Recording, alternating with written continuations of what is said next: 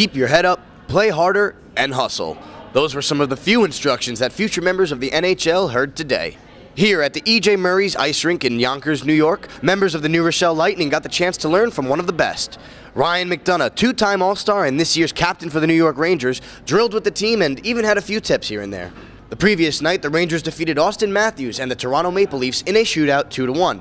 Playing up north, the former Rangers MVP showed everyone that commitment is key, especially when it comes to local leagues. He noted the growing interest in hockey and the excellent effort made to make these events such a success. Yeah, it's been huge. Like I've said many times now, I've been here for 7 years, and the number of kids that are playing the game has grown a ton. And it's a credit to Dunkin Donuts, New York Rangers, and Garden of Dreams. These groups making these events happen for kids, and making sure us players are out there being seen, and just talking about hockey with them and going on the ice and showing them a few things. It brightens their day, and it makes them fall in love with the sport for sure.